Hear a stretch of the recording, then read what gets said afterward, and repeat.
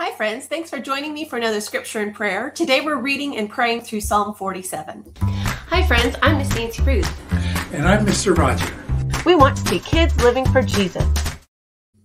Before we get started, we have just a couple of quick announcements. First, I want to make sure you knew about 40 scriptures to pray over your children, which is a resource available in our store, and you can get the link down in the description below. And then our freebie this month is sermon notes for kids. And so you can check the link for the freebie down below.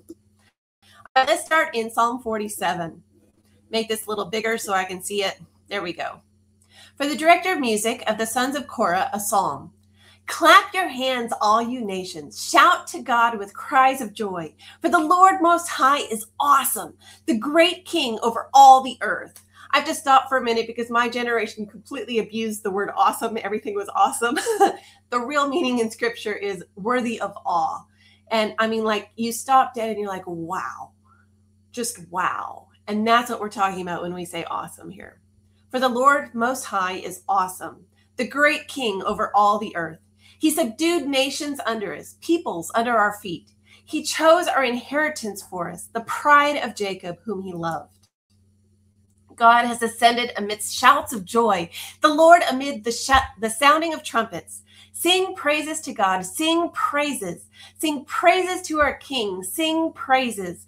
For God is the King of all the earth. Sing to him a psalm of praise. Lord, we do praise you today. We stand in awe and wonder before you. You are worthy of all praise and worship and honor and glory. Thank you for the opportunity to enter your presence and just bask in your presence, in your glory, in your awe. We praise you, Lord Jesus. We sing praises to you. If my mother Mary were here, she would really latch on to that, sing to him a psalm of praise.